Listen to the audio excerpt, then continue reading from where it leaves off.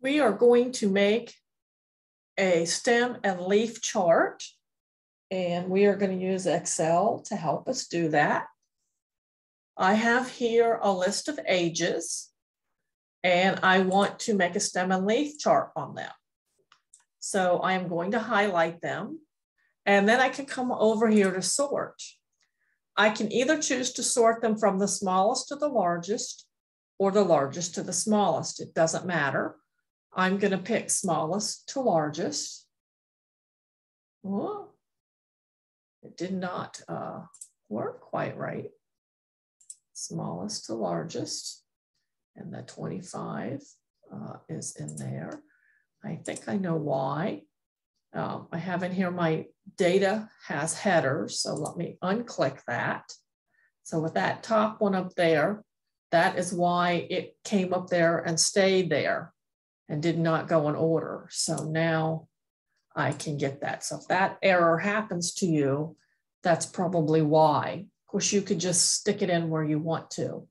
But now I see I have ages 17 to 69. So I would want my stem. So my stem would be the tens place. So I'm going to put tens place. And then my leaves would be the ones place. Now it's kind of covering that up. So what I would tend to do is highlight leaves and come up here and choose this left adjust. And stems, I would come up here and use the right adjust. Now my stems are 1, 2, 3, 4, 5, 6. And notice, even though there's nowhere in their 50s, I still have to have the 5. If the 17 was not here, pretend it wasn't there, I would not have the 1. I would only have the 2 through 6. So you don't have to put a 1 in and 0 if there isn't one. So you don't have to put it at the beginning and the end. So I don't need a 7 in here because I started at 2 and ended at 6. But I do need the 5 in here. Now I can either leave these centered or I could adjust them to the right or whatever I wanted to do. But what I'm going to do is I'm going to highlight all of these and I'm going to choose this little square thing here, and it gives you a border, and I'm going to choose a right border. So it gives me a right line along here. Now in these cells, I'm going to write the ones. So I have a 21 and then I'm going to hit the right arrow, a 23 and the right arrow, a 24, another 24, a 25, 26, and 27. And then for the threes, I have a 32, a 35, a 36, a 38. 4 of them. Yeah, make sure I got all these. 7 of those I did. Okay, in the fours, there was a 42, a 45, a 46, 48, another 48, and another 48. So there were 3 of those. And then there was a 61 and a 69. Now, these are taking up a lot of space.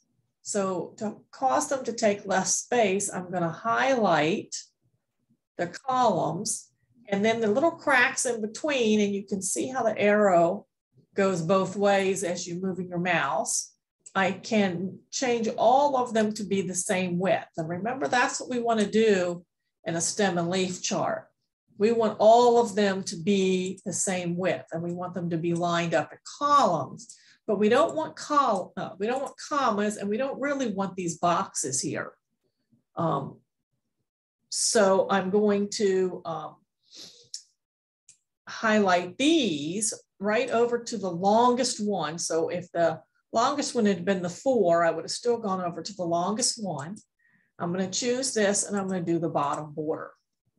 Now, if I print this, these lines won't show up. Now, if I want to print them now, if I want to highlight it from my spreadsheet and I want those to be white, I can instead, I can kind of highlight all of this and I can right click and do format cells and go to borders, and I can change the borders and you can change it to whatever color you want. So if I don't want them to show up, I'm gonna put white, and I'm gonna click these internal ones. I want the outside ones to stay like I have them. So I just click the internal ones. Oh, it changed those because those are internal too. But I think I can come back and put the bottom border on. And I can come back here and I can put the right border back on. So of course I probably should have waited till the end to do that. So now it doesn't have the lines. They don't show up, and I can highlight that and snip and paste it into a Word document or whatever I want to do with it. And I have a perfectly aligned stem and leaf chart.